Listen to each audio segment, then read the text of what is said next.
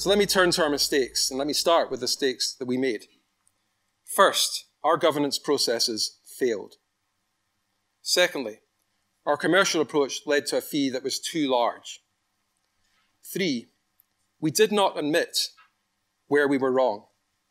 And worse, we did not say sorry quickly enough and clearly enough. Let me go through each of these, starting with why our governance processes failed.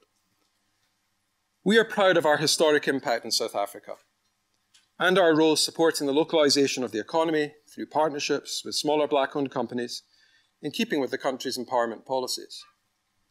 However, we now know that there were issues with Trillian and questions about regiments regarding state capture. Our involvement stemmed from 2 different mistakes. First, when we started working with regiments, we did a quick but insufficiently robust due diligence. It was inadequate. Second, with Trillian, we did do a robust due diligence, but it should have been done earlier. Some of our people had raised concerns about Trillian. The due diligence should have been completed before any work started. We were so focused on delivering our work that we did not focus enough on the broader context and risks. That was wrong.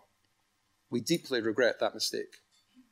This meant we did not recognize soon enough how our focus on making a difference at Eskom and our commitment towards supplier development partners could be abused. We should have.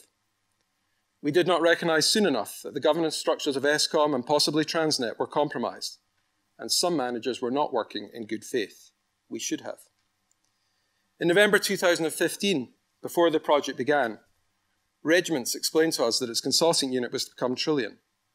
Some on our client service team took Mr. Wood at his word that credible and respected black owners committed to supply development aims were lined up. We should not have accepted this.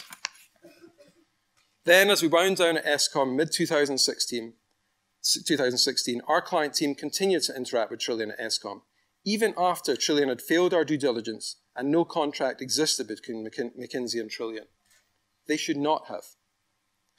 Finally, our client team relied too much on their relationships at Eskom. They took Eskom's board approval, Eskom's appointment letter, and Eskom's management word at face value. They should not have done so. My view is that the attitude within our team was not right. They were not attentive enough to the fact that Trillian was a new entity or to the scale of the challenges facing Eskom.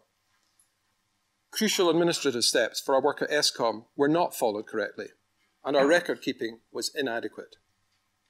There were additional errors of process that impacted our ability to make the right judgments at the right time.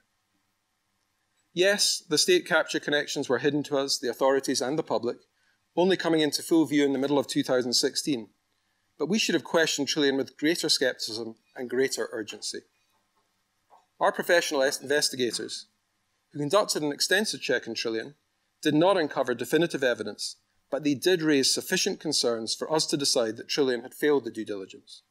This stopped us moving forward with a potential partnership in March 2016. So ultimately, our risk controls did work. But we should have done things correctly from the start, including establishing clear parameters for McKinsey partners, managing the work at Eskom, while our deliberations on Trillian were underway. This all amounts to an unacceptable breakdown in our governance processes. It should not have happened.